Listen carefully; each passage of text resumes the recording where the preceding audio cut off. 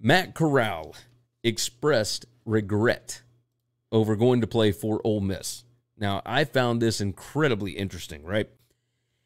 He said, I took the easy way out. He told the Charlotte Observer, I took the easy way out because I felt I could play right away. He said about his decision to go to Ole Miss.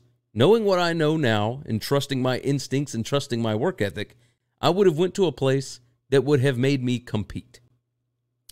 Now, this is, of course, interesting because it's not like Corral came in and played immediately. He attempted 22 passes as a freshman.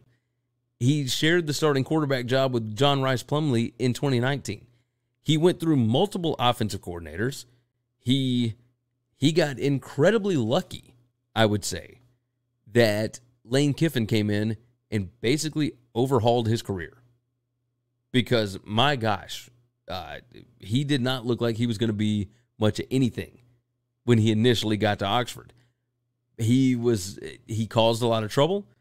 He makes it seem like he could have gone anywhere that he wanted to. But remember, there was a reason why he was going to Ole Miss, who had Matt Luke as their coach at that point.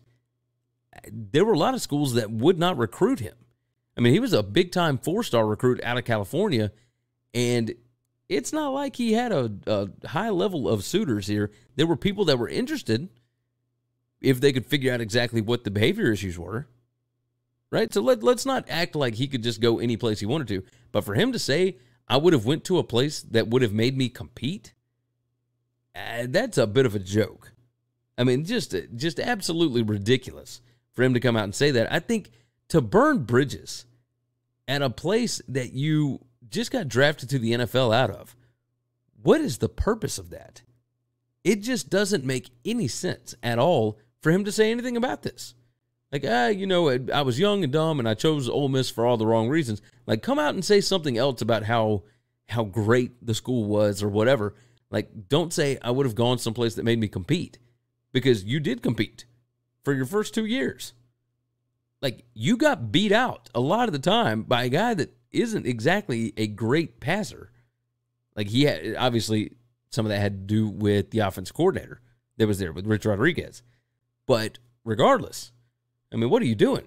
Thanks for listening to the Winning Cures Everything podcast. The website is winningcureseverything.com, and if you want to connect with us, we're on Twitter at GaryWCE, at Chris B. Giannini, at Winning Cures, or you can email us, Gary at winningcureseverything.com or Chris at winningcureseverything.com. Subscribe everywhere you need to subscribe, and we'll see you soon.